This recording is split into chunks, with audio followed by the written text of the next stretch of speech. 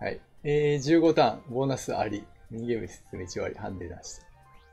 いきます。で、ノーマルでいきます。よし、準備完了。あ、ジョイコンどうしよっかな。まあ、いっか。変えてないけど。いや、これもこうやったら意外と厳しいんだよな。そしたら本当に本格的にあれなんだよな。プロコン買わんといけないんだよな。一回直したんじゃなかったの？ここはペチのボスでケケだよ。いや、ほんと懐かしいな、ここの初代。いやー、ミニゲーム勝てないと勝てないゲームだから、3人で頑張ってくださいよ。僕は運ゲーのとこだけ頑張りますよ。運ゲーだけ頑張る。蜂の巣のやつだけ。蜂の巣と、クッパ爆弾。ああ、いや、初めてじゃないっす。私は低いことにしてるじゃない。100でも 100！ 先行きが思いやられるわ。3番目か。ここ、そっぱりがいいんだよな。そう、先に行った方が、初動強いマップっすからね。そう、先にね、あそこのパックンフラワー仕掛ける方がね、強いよね。そういうこと。おい、だって動画の時なんかさ、これさ、一番目に。あと CPU 戦やった感じだと、あそこで、買い物のところで、ワープを買うか、ぴったりダイスを買うかって感じだと思う。多分このマップぴったり強いっすね、めっちゃ。CPU はみんなぴったり買ってた。ワープも成功すれば結構、相手にスター取らせずに自分が2個目みたいなことができるからね。9！ 早い。あー、止まらなかった。いや、4番手。そう、ここはね、スターが動かないんですよね。ずっと同じとこにいるんですよ。よくないなぁ。遅い上にこのマスはよくない。普通のマスは。動画撮ったらあれなんだな、どういうことに苦しめたから、まあ、一回変えて。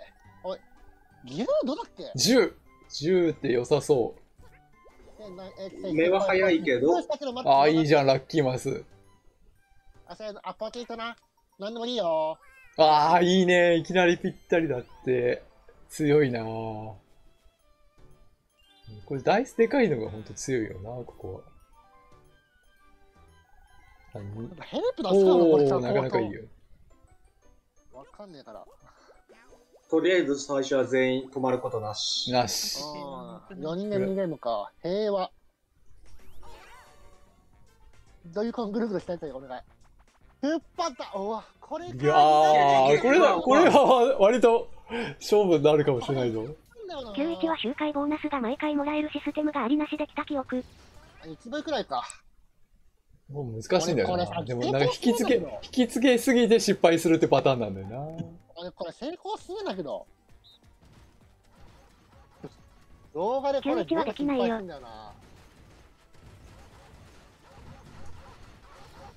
あ、今だな。あー、よかった。ああ、いっちゃもうな。遠すぎて。おー、勝ったー。よし。いいぞ、このメンツで勝ったぞ。いきなり勝ったぞ、よし。よしよしよしよし。ギリギリ狙いすぎなんだよ。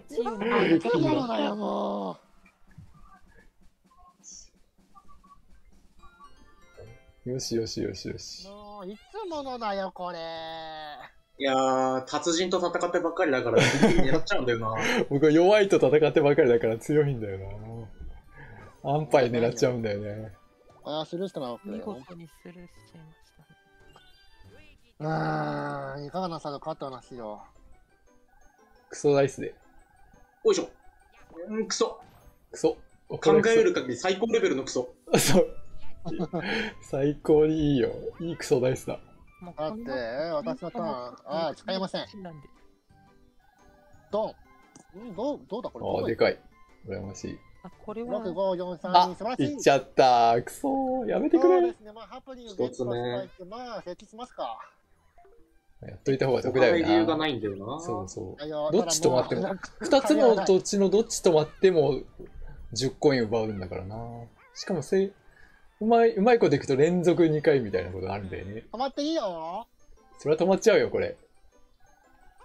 ほら、止まっちゃったよー。くっそー。もう、さあ先行有利なんだよ、もう。汚ねえな、このゲーム。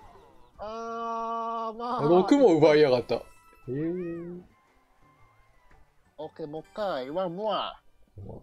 俺が2の。赤の。よしよし、317、317。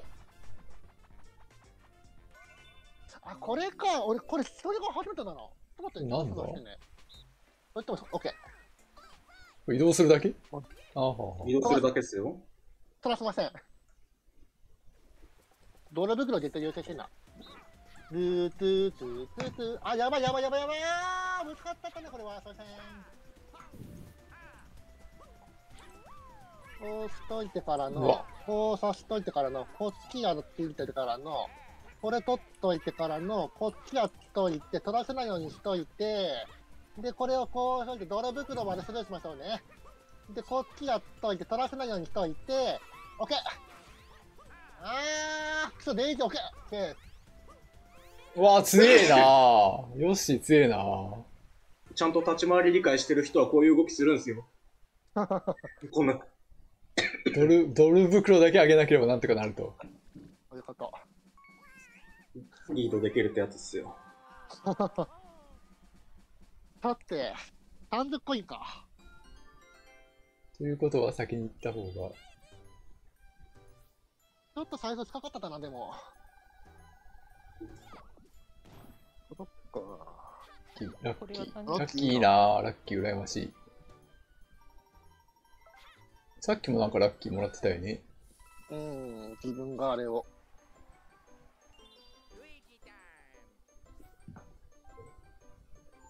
さあの、さっとのヨット。普通かつまらんな。ちょっと普通。いや、でも足が遅いのは本当辛いよね。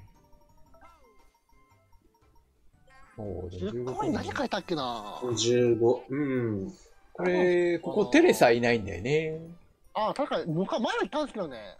テレサいないから昔は。もいませんフラワーにやらせるかどうかなんだよね。フラワーに30コイン食わせて、あ、手前、まあいいですよ。でもなかなかぴったり買えるわ。一気に超えたいな。1とか出んだよ。遅っ。あ、そう。遅いといら、あ、でもラッキでー。もよかったんですか。4人でミニゲームか。まあまコイン溜まってきたな。あいいだろう。何する？すげえラグがあるな。ドロタカさんが4人ミニゲームかって言ってから5秒ぐらいしてから僕4人ミニゲームなんだけど。あれね。苦手なやつだ。4人ミニゲームかっていうかあれなんですよね。あれ。目でわかるんでも。何でわかる？止まったマスのあれアイコン出てますんで。あ、それでわかるんだ。そう。いや、これあれだわ。マリオメーカーのあのマップ。潰れた間に合ったかな？それ乗れてない。あ、一人だけあれあれ写真、最後のなんか、ショットと、写真のショット違う、ちょっと違うんだね。俺いねえんだけど、画面に。約1名どっか行ったんだけど。さあ、こっからだな、勝負。まあ全員スターゲットできるってことで、これは。全員まあスター1は取るけど、ボーナススター勝負になるのかな、そうすると。ですかね。あなたには資格があるようです。あるのか。でも足速い人がやっぱり、周回速い人がね、スターいっぱい取るから。ダブルサイコロとか持ってる方が強いのかな。ドロタカさんのパックンフラワーってなくなった？まだある？まだあります。まだあるんだ。確か1回でなくなるときと2回でなくなるときあるよね。1回だと思いますよ。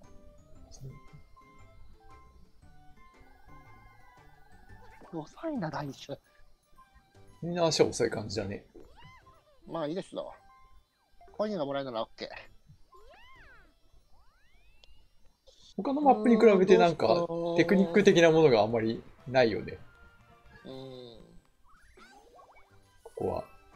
ここでショートカットするかどうかだよね。ぴったりダイスで。そこなのよね。それか、クッパの方行くかどうか。いや、行きたくないっす、それは、そんなに。ショクッパの方ートカットするとクッパの方。いちご地帯通るんで、後半は通りにくくなるのが。ショートカットするとああ、でも、買い物を通れなくなるのか。そうなのよね。そうか、どっちを取るか。ショッピングスターからな。また4人か色青だから。いいゲーム。これか。ああ、絶対勝てないやつ。ダメだな。5000ぐらいさ、みんな言ったやつだな。前回。 ABYX 5000いく人なんているんですか？前回いくついた ?4000、3000ぐらい。まあ、ぐるぐるしなまだましだわ。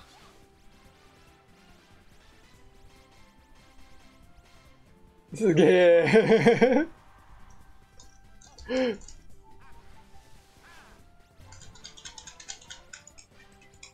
あ、やべ。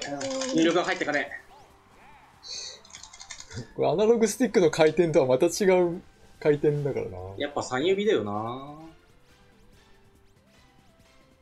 参ったな。動作がうますぎんだよ。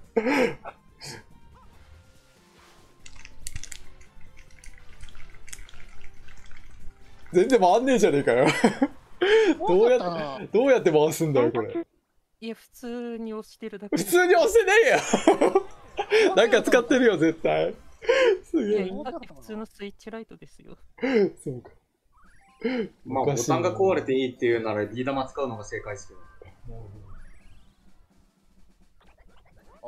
これあれだ、Y ボタンとかスタンプ押せるんだ。それ知らんかったわ。みんな足の速さは同じぐらいだから、あとアイテム勝負みたいな感じかな。遅いな。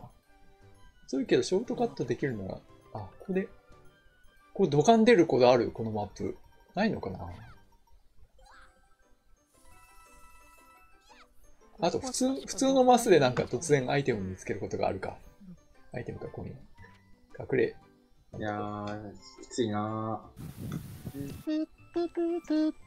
だいぶ足が遅いと、このマップ足が遅いと致命的だね。あ、いやー、出遅れ気味。超えた。あ。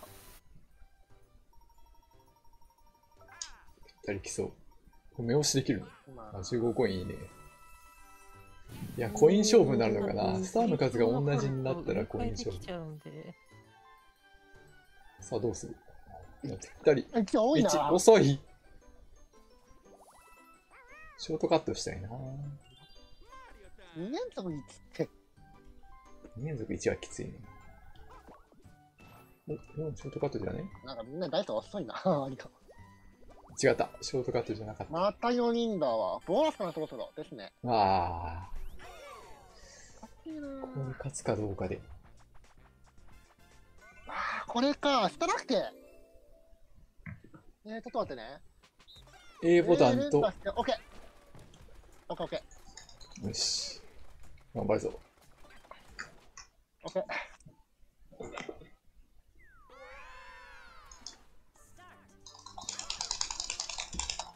ほい。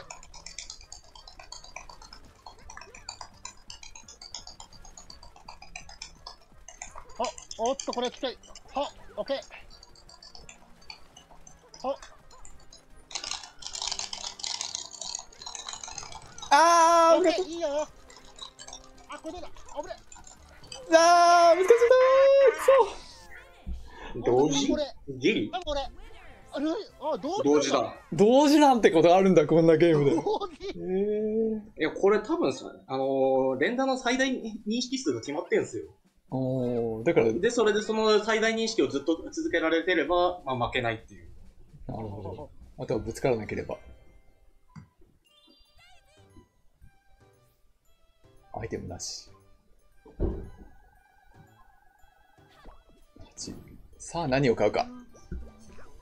さあ何を買うか。まずその前に変えるかどうか。テクニックを。やっぱぴったりかな。金あるからな。ぴったり欲しいよね、やっぱり。このマップぴったりですかね。ね、やっぱバックに止まるわけにはいかないからな。そういうこと。その前にまずこっちだわ。これどっち行くか。でも、上行ってクッパに金取られてもショートカットできるとも言えるんじゃない？そうなんです。ショートカットなんかいいっすよね、割と。どっちがいい？あー、上行った。でもクッパに金、ちょっと取られちゃう。ああ、結構ここで金吸われちゃうのか。ようやくルイージさん。取り回しだとクッパの方が基本的に当たりなんですけど。そう、早いよね。じゃあ4人だと当たりとも限らないですか？コインが減るからか。足りてないと意味ないですからね。20、そう、コイン減らずに20キープした状態でいければだいぶショートカットとは言えるんだけど。しかも下も回らないってことは人のパックンフラワーのお邪魔を受けないってことでしょ。あ、当たり！ショートカットだ。これは羨ましいな。少し周回の10コインももらえるしね。買えなかったな、でも。まあ、いっか。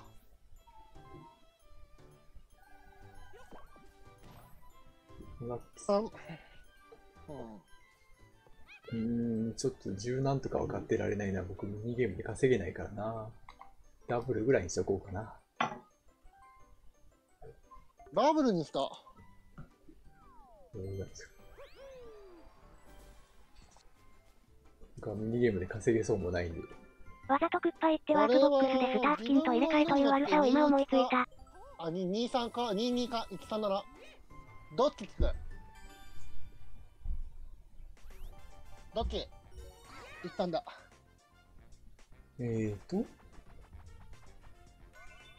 ああ、これで。よし。俺が止める方はこれは3人の方が割と強そうな感じ。1人を止めればいいんでしょう。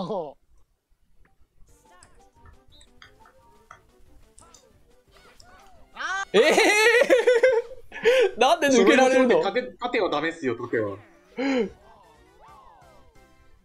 あれ？あっさり抜けられちゃった。そんなバカなって思った。本日のどこの誰でしたっけね。あれ僕、3-1、余裕で3-1。おかしいな。あらなんかめっちゃ早かったんだけど、1、2、3ぐらいでいっちゃったんだけど、ゴール。いったね。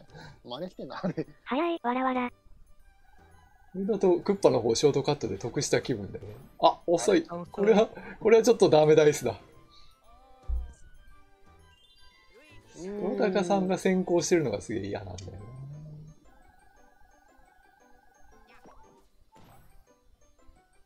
今日はダイス目が悪いな。ねえ、すごい遅い。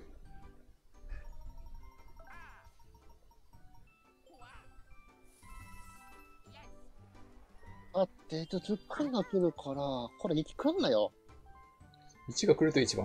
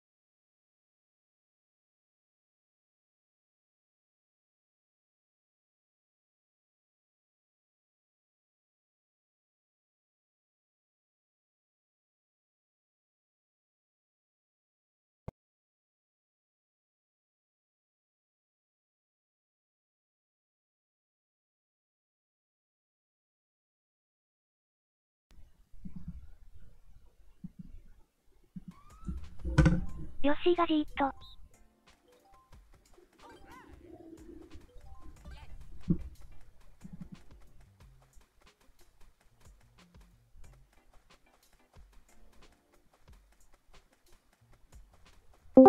ただね、放送画面が止まったままなのよ、ね。復活。はい、復活。もしもし。おかえり。もしもし。もしもし。声も復活してる？声も復活してる？はい。声も。もしもし。よし。画面は戻って復活してる。よし。待て。復活って。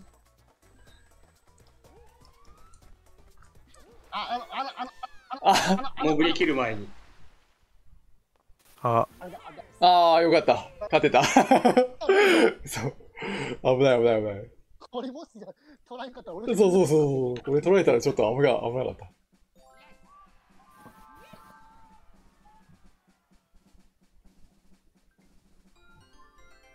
よし、復活した。これでこういうスクリプトが20枚すると困るんだよな。確かに困る。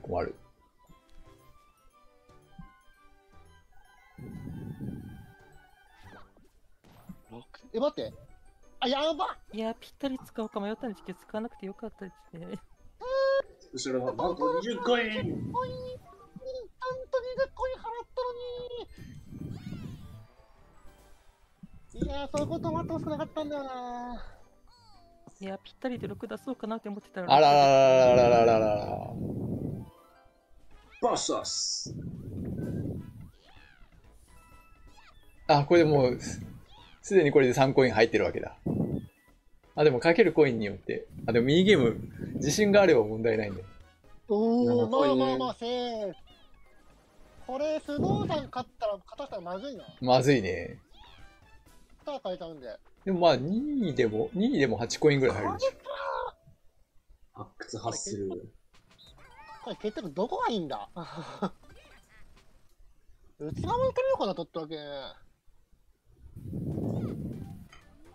特にやっぱ、ヘルメさん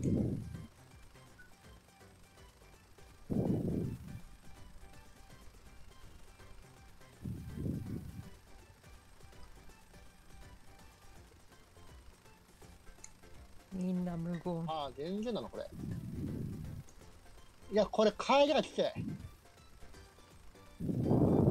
ダメだ、難しすぎる。どういい一人ひどいのがいるぞ。誰だろうひどいの。うますぎデイジーうますぎ VS もうちょっと内側切り込んでいいな。96っておかしいでしょ。強い。めっちゃだった人が。一番勝たせたらいけない人に勝たせたんですね。そう。これだとショートカット成功ってことだもんね。いや、2コイン減ったかな。いやー、どうしようもねえからな。しかもぴったりでダイスを持ってるから、奪うっつうのもできなそうだしな。パックンに奪わせるっていうのも。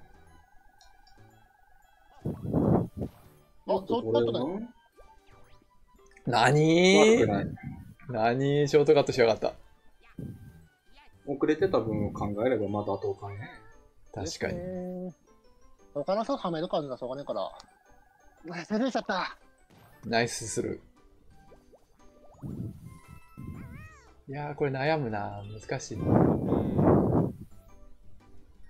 今使っちゃおう。よし。先に行かないとの話にならないから。呪い消しようとして取っとくのもありだったっすよね、一応。たくさん進めた。15。どこまでいける？これで10コインもらえるし。じゃないですか。あららら、最低だ。くそー、もう1個ぐらい進んでほしいのに。さてな、どっちだべな。まずい。一番ダメなパターンだ。これは実力試される。これは、3人の連携が。3人、僕ゴール側になるの初めてだわ。せーのでいきましょうか、これは。ダメだよ、そんなの。ちょっと、連携するなよ。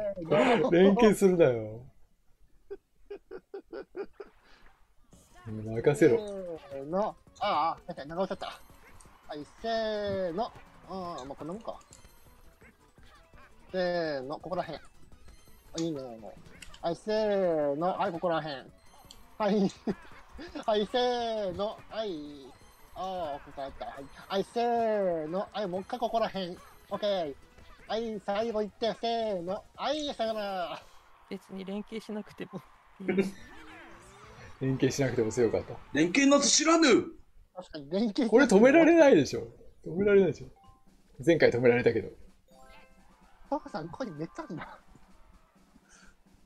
いやー、ラッキーだから。また、ここでクッパ砲来ねえから、クッパ砲。クッパ砲ねえよ。バースデーキーキこと吹っ飛んじゃうよ。そんなものはない。クッパ砲。ああ、誰も勝てるとは思ってないでしょう。ここは普通にサイコロ。1来たらやばいけあど、あ、1は怖かった。超ショートカットで。うわー、これは有利だな。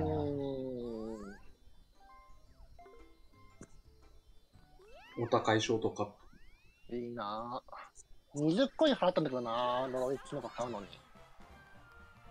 いやー、ミニゲームがね、そうね。バトルミニゲームが刺さったなぁ。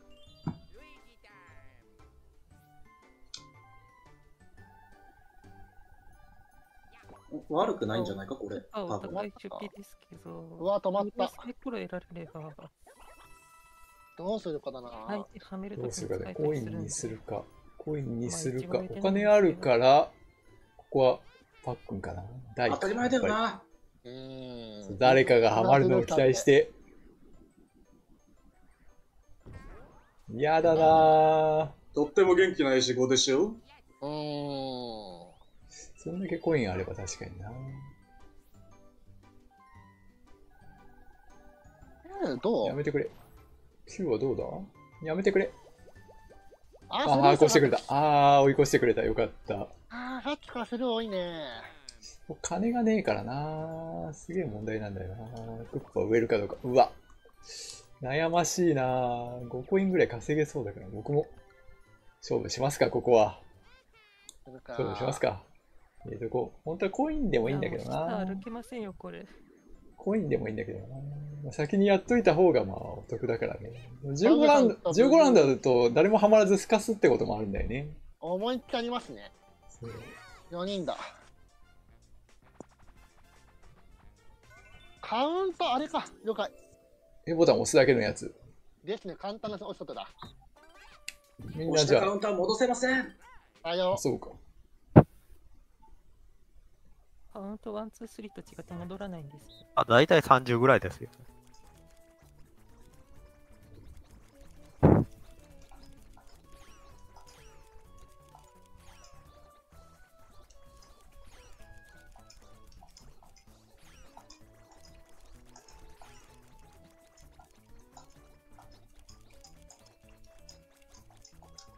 やばい、一回多かったからね。俺多分一回多かったわ、これ。みんなのやつ見えないんだ。あれこれどっち？俺がむしろ多い。どうだどっちが勝った？いや、もう決まってますよ。38で。ああ。よしよし。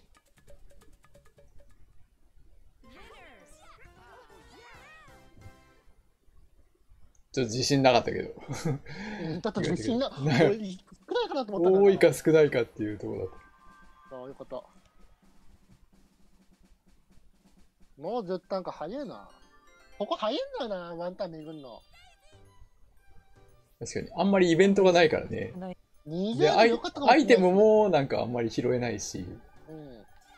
だからサイコロ振るだけで終わっちゃうっていう面では早い。またぴったりか弱いな。でもお金があんまりないからな。ぴったり買うのもちょっと。おお、やっぱり買う。今ここのマップだけ20してもよかったかもしれないですね。よし、じゃあもう1マップやりますか。まだ1マップ終わってない。3。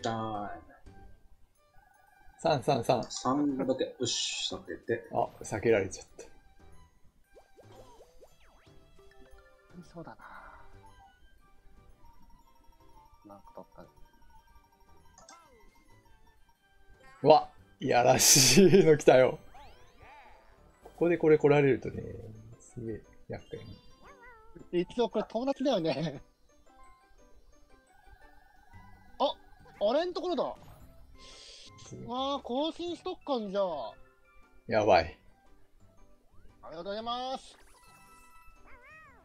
からの、はい、どうせ一回こっちに交換しよ絶対踏みそう。う。ドロンドロンドロンドロンドロドドドドドドドドド。一回でいいから下げてほしい。頼みまあす。と5ターンなのにようやるわ。あ、ハマったかな？あ、これは、あ、こっちか。どうするかだな。5コイン。5コインあげていい？ 5 コインにしよう。 30コインないんで。そう、できないんですよね。やっぱミニゲームで勝った人がやっぱ強いゲーム、マップだよね、ここ。ですね。そう30あればここでもいけたボーもんね。ナス。やっぱボタンごとにボーナスか、これ。22度。あ、デイジーを引き落とすチャンスだな。違あ、う。これか。8だ。これ何8ですね。スプラトゥーン。色のクリボー版。移動は上下です、これ。上下だけなんだ。俺、赤、あれ、青か、了解。ああ、なるほどね。あ、で、僕赤を増やせばいいな。あ、スプラトゥーンで。なるほど、なるほど。そういう意味ね。スプラトゥーンクリボー色の以上。ちなみにこれ、ある。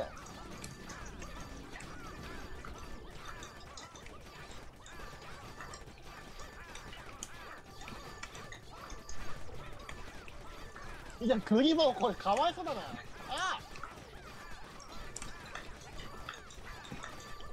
あ、やばい、負けてる。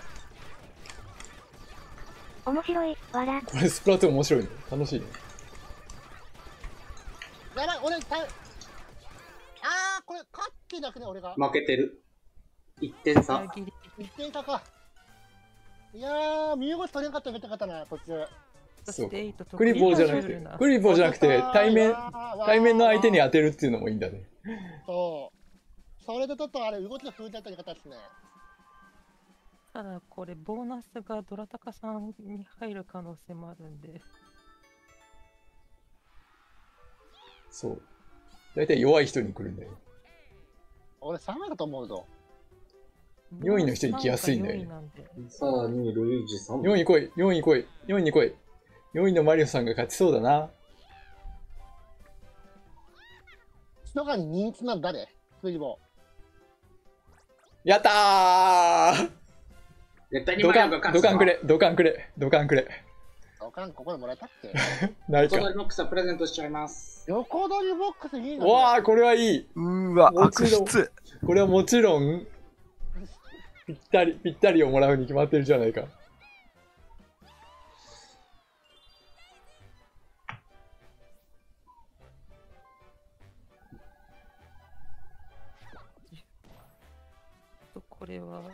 これはどっち行くか。3回は10コインを払ってもらうぞ。食べた。これはどっち行くのも怖いですね。どっち行くのがいいのかはよくわからない。うわ、逆にお得なのか、これは。これでイチゴ避けられるんで。確かに。これはこれで嬉しいじゃんね。いちごはないから逆にいいんじゃないか。高い台紙だな、それ。いい感じで奪ってくれる。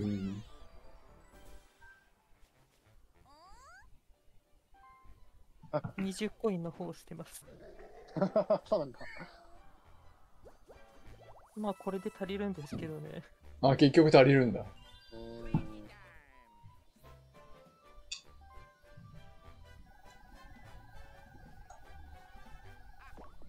しっかり受けてくる。負けましたね。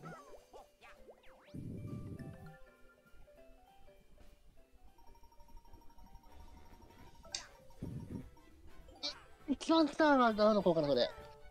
そんな強くはないな。まあ、これ止まったのね一緒に感覚。が進化発揮するのは2倍カードを持ってる時なんで。止まりそ2うだからな。倍持ってる時に半額があると20コインで2つ手に入るので、それはやばいな。やっぱデイジーさんから。友達だよね。ぴったりだ。友達だから全力を出すんじゃないか。大丈夫で。何一つ間違ってないよ、それは。脅してました。あ、今は使えないんだ、これ。奪ったターンは。あー、奪って逃げようと思ったのに、これだってドラタカさんのとこ踏むもん。あ、やった、耐えた。よし。よかった。あ、でもここで使ったところで4人ゲーム2ゲームだな、こりゃ。そろそろカットしてえな。ルート決められたな、これ。ルート勝負。あー、これか。なるほど。いやー、少々マリオカートね、マリオカート。マリオカート。あえて右。外れたか。くそ。時間かかる方だ、これは。あじゃあ今度左。デイジーが当たりか。あ、やべ。いやー、俺遠回り。まだ勝てる。まだ勝てる。まだギリギリ勝てる。なんだろうな、これ。一人用でやってるときはいけるのはい、に、オッケ一人用でやってるときはいけるのに。 2番目か。なんでいけないんだろう。ノーミスだったんだけどな。ー。いやー、くねくねの方へ取れれば勝てるんだよね、このゲーム。残念だな。悲しいな、悲しいな。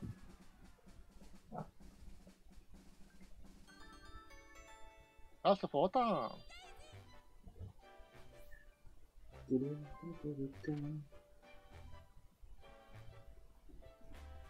難しいね。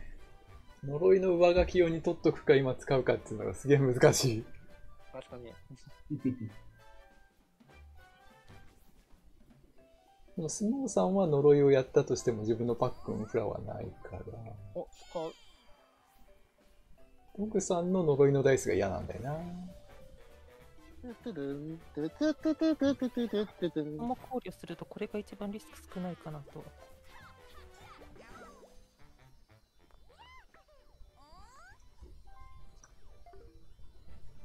確かに。俺、シュノーさんとこ泊まっても美味しくないやつって。確かに。コインを奪えないってことね。こうすることで、最大8コインしか取れないと。そこなのよね。そうだね。うまいね。プレイングは。勝ちに近づいている。これ、ハテナイったんだね。ビッグマックか。悪くない、悪くない。ラッキー、半額でゲットです。いいなそんなラッキーでもない。ぁ。10コインと、別にラッキーマスで10コインとかあるし。なるほど。ああ、とても微妙なラッキーだな。確かに。いまいちなのばっかりだ。そうだね。でも、キノコはプラス5確定なんで、5マスも説明ですよね、絶対。っていうのを学んだ。あ、これ、これは対決になった？で、まあ、罠超えれるんかな。危ない、危ない。あ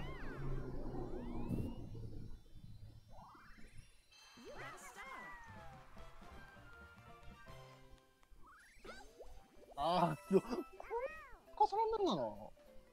じゃあ僕はこれを見て、Y、マップを見て、どなたかさんのとこ止まるともう勝ちがないんで、3、4、5、6、7、8、9、9、10。いや、これミニゲーム来てほしくねえな。ミニゲームもやる、ミニゲームやるとお金奪われるから、10がベストかな。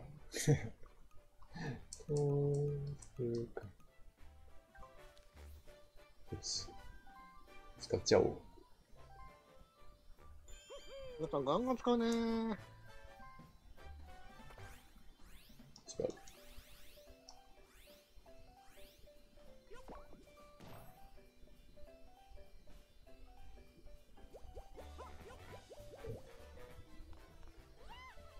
並んでるな。ぐらい。いや、このマップはそうなるよね、本当に。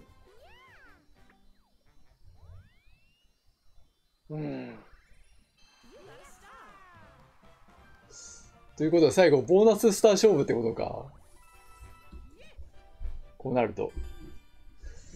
あと2ターンでもう1個星を取るっていうのはさすがに難しいでしょう、もう。あ、これか。ああ、楽しいゲームだ。いやー、なんか理不尽な隠しボックスが出てくるかもしれないですけど。ああ、いやー、ここでなんか星出てくるイメージないんだよな。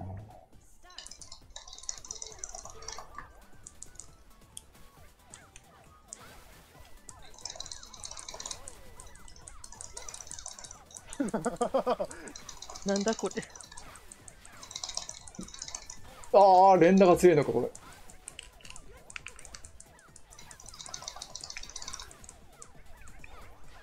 くそデイジー。くそデイジー。くそデイジー。これ一番でも楽しいな。個人的には。一番ミニゲーム楽しい。一回倒れるとこれ連打でね、はめ技みたいな、格ゲーのはめ技みたいになるんだよな。まあ、ここら辺でくれましょう、ここあえて。真ん中にいれば外まで吹っ飛ばされないだろうっていうのがあるよね。そういうこと。しかし、格ゲーはめ技。逃げられるか、逃げ切れるか。無理だった。これ一番面白いよ。本当に。ドラタカさんボコボコ。危ない危ない。ゴスゴスゴスゴス。もうなんか全員発射するいうこと忘れてません？はい。私一回発射しましたけど。一度と発射しましたね、自分は。ただ後半はなんかめっちゃ守りに出てました。どうするのが一番いいのかな。まああのゲーム先行有利ゲーなんでね、実質。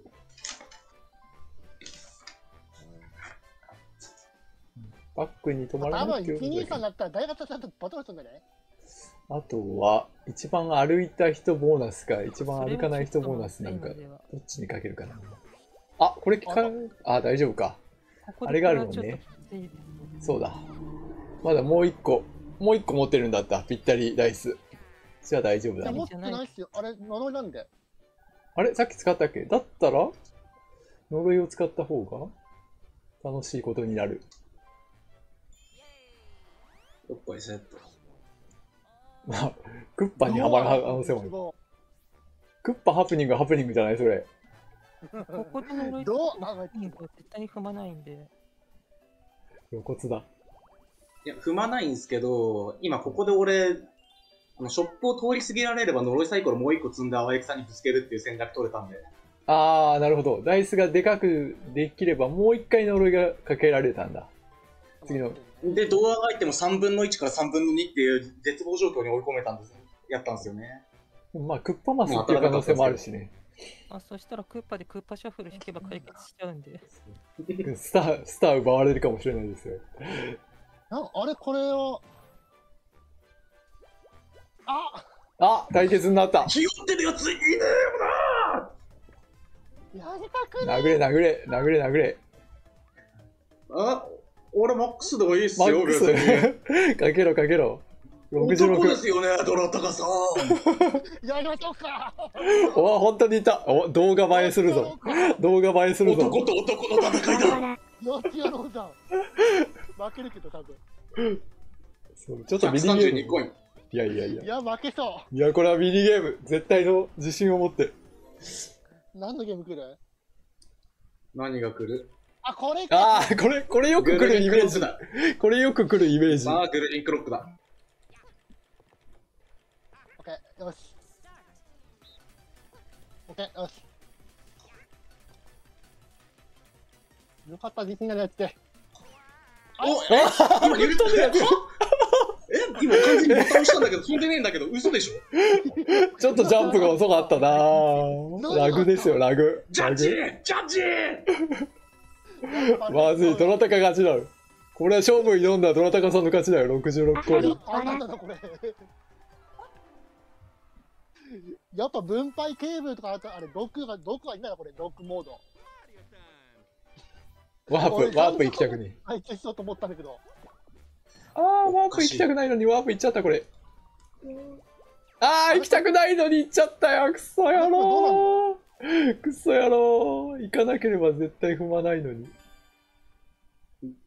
まずい。発生はしないですよね。なんであそこで行きたくない時にワープしちゃうの？ワープっていうか。グルクロはたまに一周する前に変わることがあります。どうだっけなんだっけ？あれ？おいおい、止まってるぞ。ちょっと。怖いんだけど。怖い。おい、ここまでいい試合しといて。今度は僕のパソコンじゃないよ。ゲーム自体ですね、これは。うわー、ひどい。途中セーブとかなってないかな。いや、なってるはずなんですけど。A ボタン押しても進まないんだけど。撤退された。おいおい。おいおい、これどうなるの？スタート押せる？次のターンの初めから中断データが作成されます。俺のとこになんか来たな。一回やめる？じゃあこの場合どうします？一回やめる？まあ、一応勝つか。一回でも、まあまあ、とりあえず。あれ全員 OK 押した。一人だけ。CPS にそれ。あ、自分がやってるようで全員 CPU。抜けた方がいいのかっていうのなんですけど。トグさんだけ落ちちゃった感じ？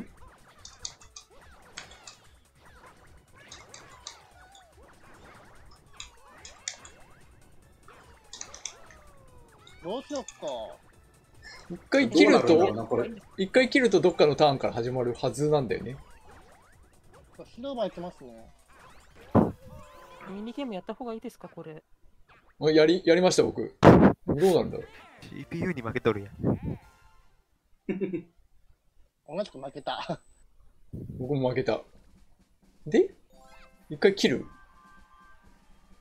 どうなるんだろう。自分は。このターンの前に戻るのかな？あのゲットがあったのに？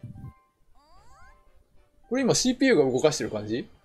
で落ちた方がいい？一回落ちた方がいいのかなって感じはしますね。ダメだったらなんかミニゲームとかやりましょうや。そうだね。じゃあ一回、広場へ戻る。ミニゲームでバレーとかでもやりましょうや。じゃあ僕広場に戻ってみます。広場に戻ってみます。普通でないミニゲームとかやりましょうや。ね。一回広場に戻りましたが、これでどうなってんだろう。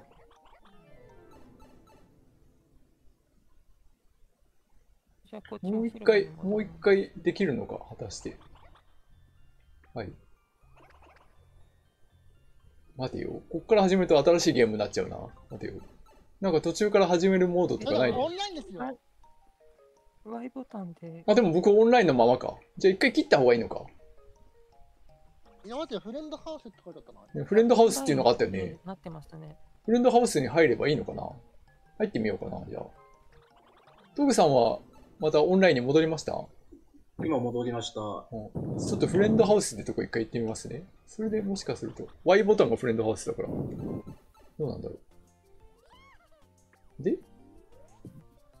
部屋を探す。でもなんかこれ違うね。でも探すんじゃん。これまた最初からなっちゃうね。こういうこと結構ありそうなのにね。最初からなっちゃうね。これだと。なっちゃいますね。じゃあ一回切って、そうだ。でも途中中断ができるみたいな話を聞いてたんだけど、途中セーブしたことにはなってないのかな？オプション見ればデータあるかわかるんじゃないですか？どこでデータハウス、オプションハウスで見ますか？そうか、オプションハウスで中断データ消去。消去しないで。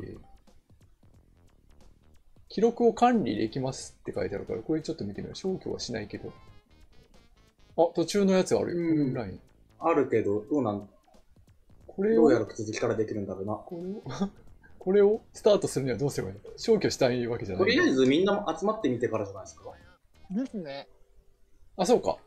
じゃあ、また、さっきのフレンドハウスってところに行けば、全員集めてからなんか中断でできるんで、部屋を作っ、じゃあもう一回部屋を作ってみて、また、前回の続きからやりますかなる可能性があると。ですね。そうですね。いや、自分の神がかり的なそう。あれがなかったことになるのか。やだな、それフレンドのみにして、とりあえずこれで OK にしてみる。男と男の勝負がなくなってしまうなんて、そんなのは許されない。確かに。132枚が。てか。どうなんだろう。これで全員入って、前回の続きからやりますかになればいいんだけど。1から始まったら辛いな。まあ、あそこのマップ早いですから。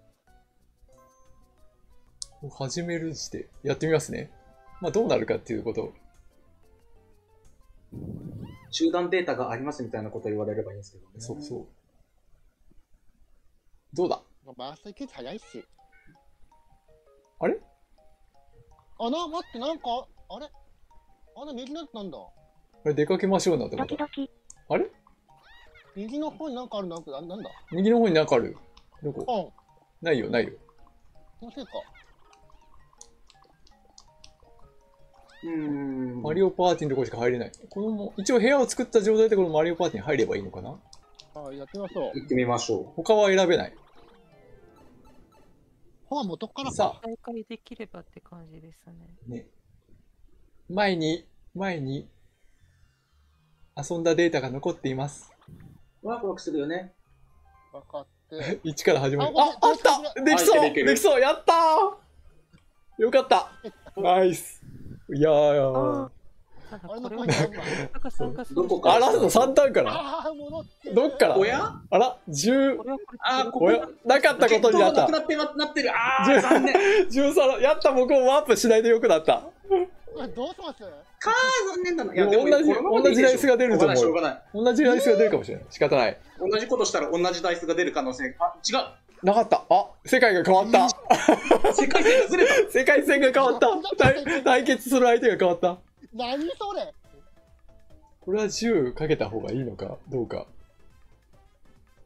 ちょっと待って、俺、コイン稼ぐとこゴールしないんですか。コイン稼ぐとこが減るの俺。せっかく66コイン取ったのにね。まあそれはそれで面白かったということで。何この、売る動画だったなってますこれ。何この死に対して求めて。またこれだ。よし。なるほど。対決の時はこれになる。こういうものだから。対決の時はこれになるから、勝てる可能性もあるんだ。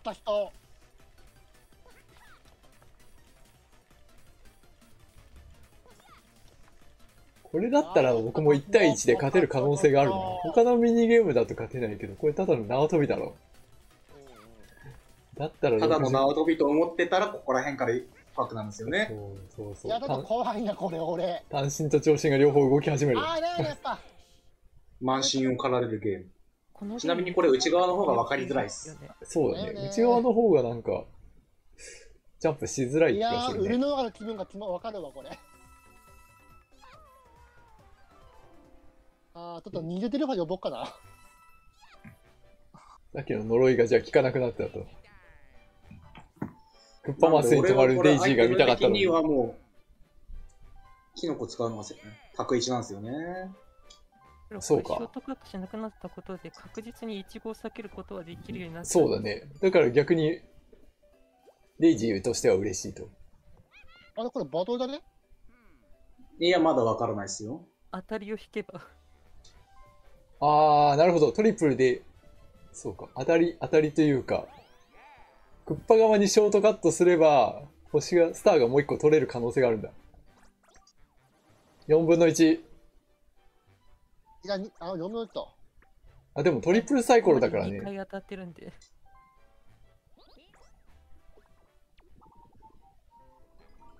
さあ、どっちだ。これは外れない。ちょっと普通、3点。でもトリプルサイコロで30出せば、もしかするとゴールできるかも。VS ます。VS したくないんですけど。いや、でも中断からできるってことが分かってよかったよかった。俺結構集まりそうな。7コインがないんですけど。微妙。今多分ちょっと30から滑ったな。滑った。くそ、ここで滑ったあれだ。みんな66コイン取り返さないと。これが苦手なやつだ。意外とこれルールが分かんないんだよな。ただのテトリスじゃないんだよ。どっちかというとぷよぷよだね。ぷよぷよ。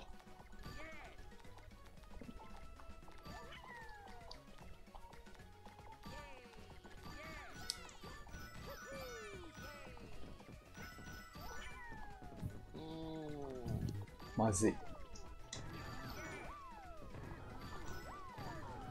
あ、しまった。いやー、ガッチしくんな。ラグ。ラグがひどい。めっちゃひどいんだけど。どういうことだろう。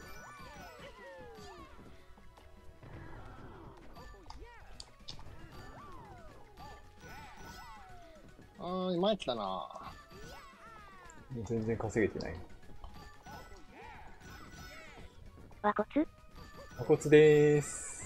もう10点うまいね。なんか適当にやったら。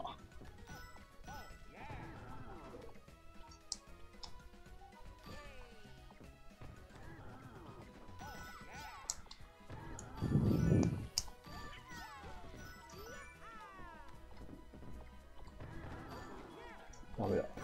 あれこのゲームのルールが分かってないよ。ただ消してるだけだと点数は入らないんだ。連鎖とか同時消しとかしないとダメだ。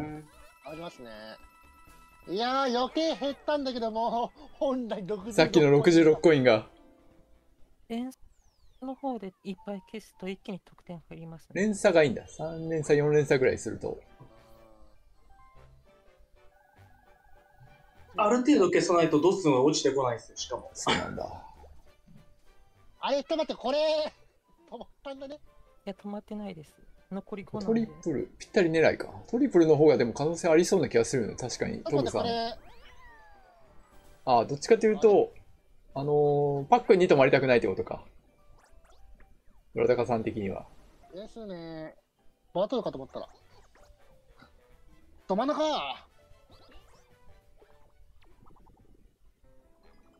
でもこっちでトリプルやった方が、クッパ側から行った場合、3個目のスターが取れる可能性があるの。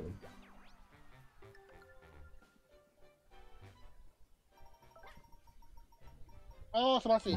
幻の66コインをなんとか取り返してる。あれね、トムね、稼ぐだけじゃなくて、トムさんの前にやったんだよな。僕はワープしたくない。4以外、4以外。お、なんか出てくるよ。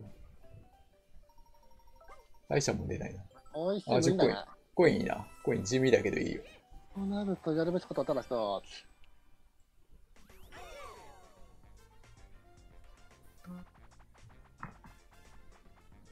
あ、これか、了解。あ、あれか。避けるやつね、ひたすら。楽しいやつだ。無理無理ってなるやつ。ガフォールベイツちゃんですか。これ結構楽しい。ですね。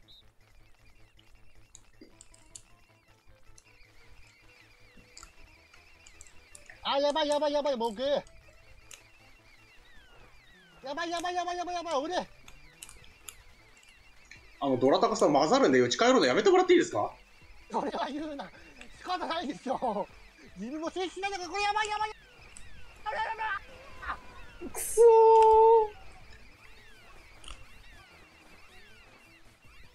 ルイージ、左の方に行きたかったけどな。はい、ルイージウィンのルイージかぶせて、OK。エンペルトめ。5ではジミーズなんて不名誉の名前つけられた2人ですわ。避けられるもんだな。うめえな。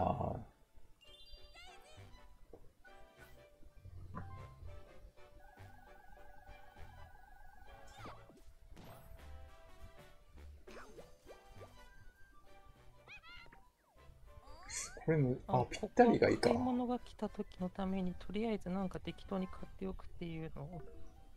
そうね、買い物たくさんした人っていうことがあるからね。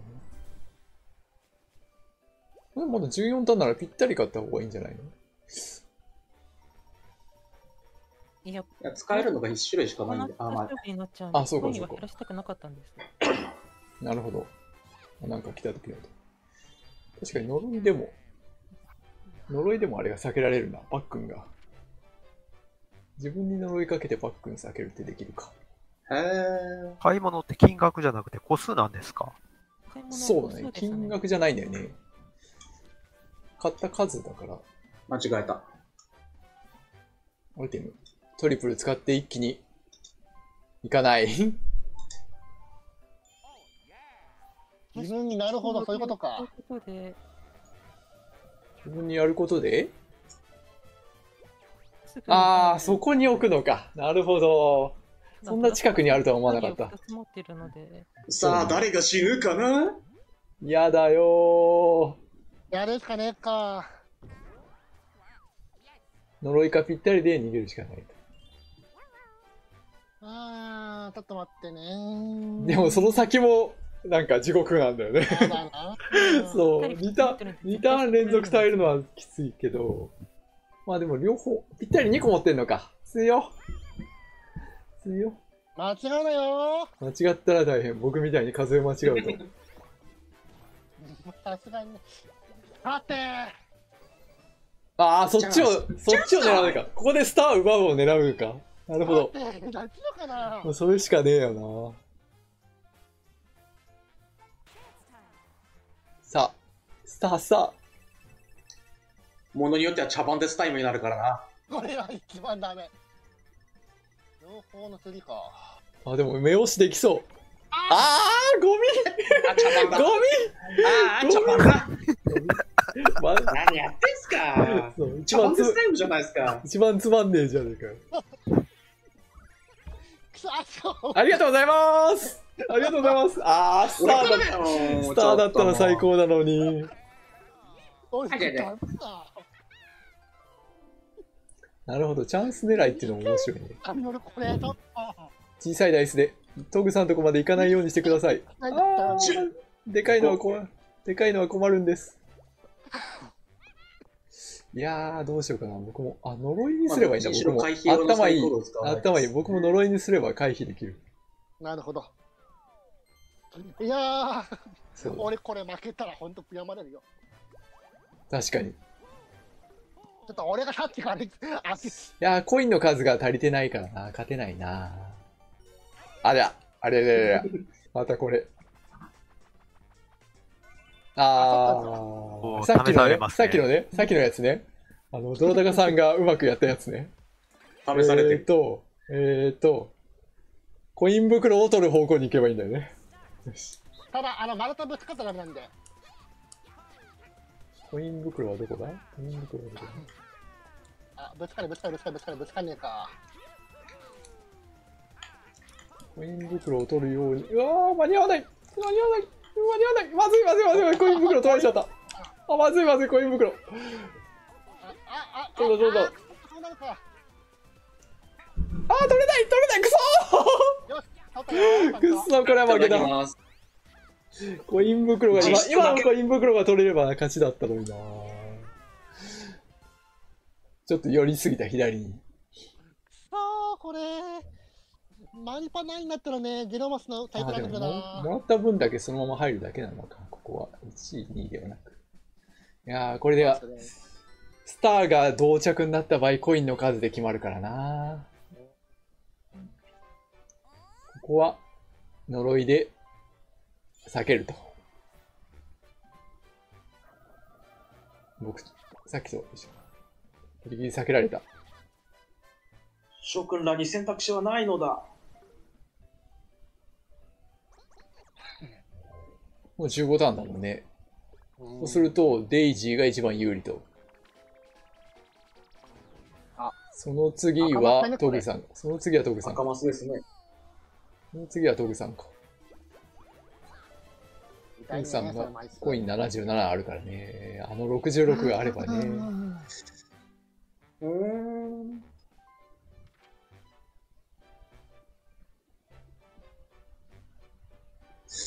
ちょっとトリプルサイコロを使いづらい。トリプルはを使っちゃう。30出してゴール？何マス？スターまで何マス？僕んとこ 2？ あ、僕んとこ使うんじゃないの？ 12？ 28？ 13。僕んとこじゃない？頼みますよ。どこだ？ドラタカさんとこっぽいよ、これ。どうだ？どこに突っ込んだ？ありがとうございます。ーし、大逆転勝ちあるぞ。やっぱり面白くないもんな、勝ちを狙いに行かないと。勝負してね、今30出せばスターが取れたと。お、これはちょっと有利になったぞ。3。やー、でもまさかブルースさん、ひよって呪いサイコロなんか使いませんよね、こんな状況使で。うよ使いません。使うよ、そんな。これでも、今さ、コインの数が、スノーさんと一緒なんだけど。でもまず、そこで取られちゃうよね、でも、まず。そこの種のとこで10コイン取られるから、負けか。どうするだからチャンスマス踏まないと勝ち目ないっすよ。何でチャンスマス踏まないと。呪いを使わせないようにしてる。どうするかな、これ、ブルー、あれ、勝負しかけようかな。周回ボーナスだってありますよ。ああ、そうか、周回ボーナスがあるか。で10以上出さないと周回ボーナスまでいかないよ。届くんですか？ドラタカさんは何勝負？いや、結構何勝負も何も、これ10出したらですね、トムさんとどこぶつかるんですよね、一応。で、トグさんとまたコイン勝負。69コインかけて。負けてくれと限りだからいいや、やめとこう。もう気をつけるさすがに、なもうさすがにパックンはなくなってるよね。まあまあ、一回いいです本当にいいね。感じでしたね。パックンは1回限りだよで、ね。止まっといてからのハプニングマスの権利を得て、ハプニングしたどっちどに。ああ、ハプニングマスが多かった人っていうのに期待したと。そう。これ呪いで1を出すんだよ、僕は。呪いで1を出せば僕の勝ちだ。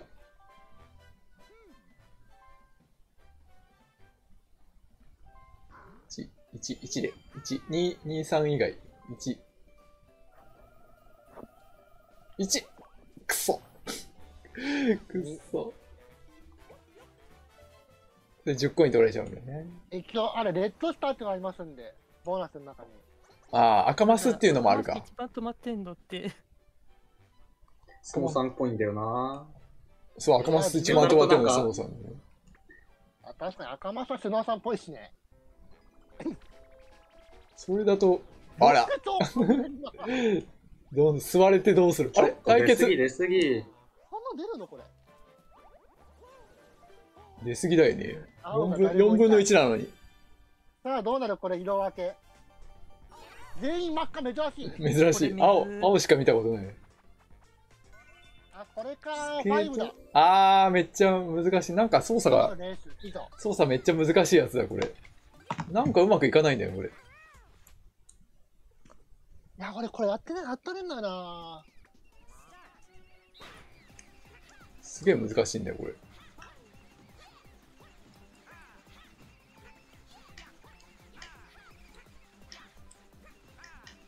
やばいな、ちょっと負けてんな。なんでこう周回差がつくの？別にこれ連打とかじゃないのに、なんで差がつくんだろう。立派ですよ。壁にぶつからないようにするのがいいのかな？2位か結局。結構3人はいい勝負だった。お買い物してるのもスノーさんだし、これでボーナス多少。そう、赤マスもスノーさんだし、最初のボーナスはハプニングアイテムボーナス。俺あんま使ってないな。使った人。あ、僕も1個しか使ってないや。あれ僕アイテムそんな使った？あ、そっか。横取りやつを使ったか。なるほど。ああ、あれがあったか。のんびりはどれこれ、トグさんだね。いやでも、スーパーさん、いや、俺最後使ったのがあるんで。あれ僕が一問遅かった。最後の呪いが良かったのか。あれこれ最後にトリプル使ったからだ。おー、大逆転すいません。最後のボーナスが良かった。俺3位なんだ、そして。どう考えても俺スター1個ですから。何を言ってるんですか、ドラタカさん。そうだ。あれ、俺、スノーさんに勝負したからコイン持ってると思ってたんだね。まさかのミニゲーム弱くても勝てるマリパ最高です。全員ブーイング。これちょっとスクショ撮っとこう。はい、こうして。ああ、チャンスに止まったら1回止まった。1回しか止まってない。意外だな。ラッキーマスに止まった数は1位でした。そりゃ、だって1回しか止まってんのも。詳細が見たいね、詳細が。スパサかけてて。コインはスノーさん。このスノーさん。ミニゲーム3万目か。見学しろ。あ、俺1回しか変わってね。これは使用アイテム4回使ったんだ、僕。そんなに使った覚えないんだけど。最後に呪い使ったのが良かったんだ。危ないじゃないか、じゃあ。ハプニング、トムさんと一緒回収だ。赤マスはやっぱりスノーさんだったね。青マスはランニングなら取れてたんですけどね。ああ、やっぱりのんびり回るのハプニング狙いは良かったんだね。44だったから。ですね、あれ止まらんかったらあれ。ラッキーマスはトグさん。あと VS が2人。これスター。結局バトルやってもやらなくても変わらんかったって思いましたね。まあでも男の66コインね。誰だよ、時のオーブ割った人ちょっと。もうあれ、売るのがの気持ちは分かりました。ありがとうございます。まあ途中からでも再開できたっていうのが分かったからよかったわ。でしたね。ね。ああ、めっちゃマリパレベル上がりました。ありがとうございます。すげえ、8の8すごいな。今度から売るのがやったら優しくやろう。はい、ありがとうございました。